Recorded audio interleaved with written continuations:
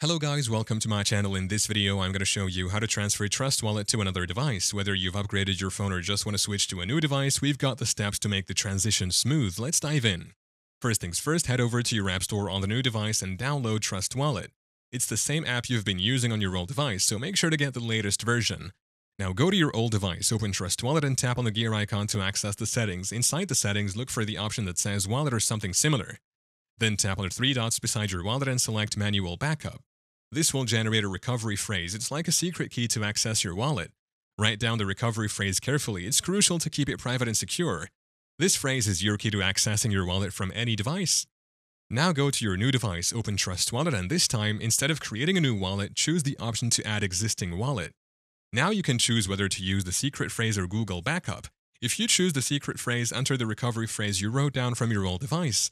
Once you've done that, your wallet will be transferred to the new device. And there you have it, a simple guide on how to transfer Trust Wallet to another device. Thank you for watching. If this video was helpful, please leave a like and subscribe to my channel for more videos like this.